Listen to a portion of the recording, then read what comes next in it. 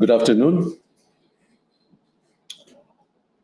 On the event of the African Development Bank annual meetings of the year 2022, and the topic of supporting a just energy transition in Africa, I would like to give a few words. And I put a lot of stress on the word just energy transition for everybody.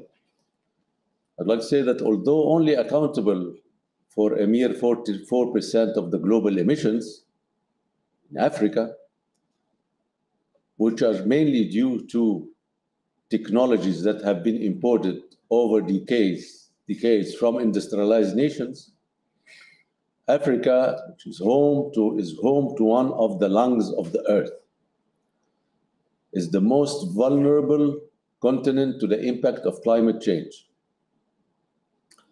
The rise in temperatures, increase in drought and flooding, loss in agricultural yields, and subsequently population displacements are some of the implications and costs caused by the environmental crisis.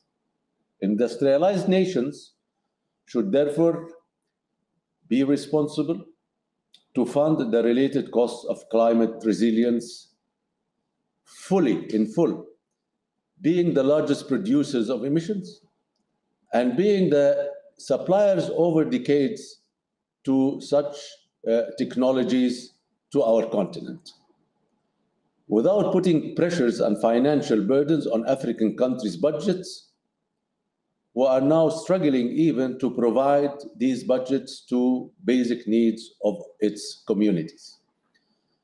A just transition is crucial when tackling Africa's climate resilience agenda. Currently, African nations are faced with worsening debt levels, which have intensified amid the COVID-19 pandemic, as well as the geopolitical tensions. While having limited access to the global climate finance flows, approximately to 3% only, and are still required to allocate funding and take part in the global effort to fend off the impact of climate change, and I think this is unjust. The transition is a complex process. We cannot assume that the movement to clean energy will be immediate. Mobilizing sufficient financing, ensuring technology transfer, and developing suitable regulations are among the areas we need to focus upon, both nationally and internationally.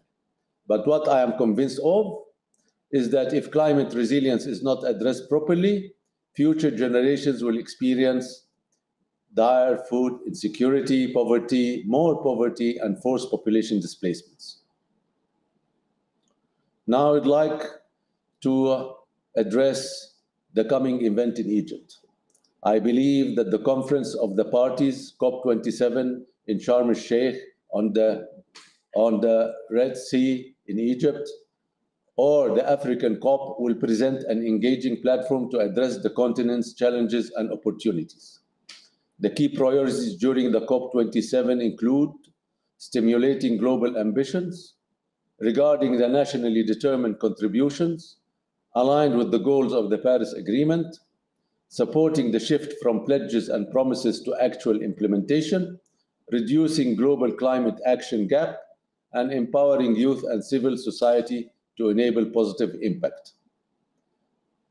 But I add to that, it's very important that we agree together the cost of this major initiative, global initiative, and who is going to provide for such costs. And I don't see it is fair to Africa that those costs are not in the greatest extent carried out by the more industrialized countries and the countries that really have on net basis much more emissions that are affecting the life across our earth. I look forward to active engagement and collaboration of African policymakers during the 27th session of the Conference of the Parties, COP27 in Sharm el-Sheikh. Thank you very much.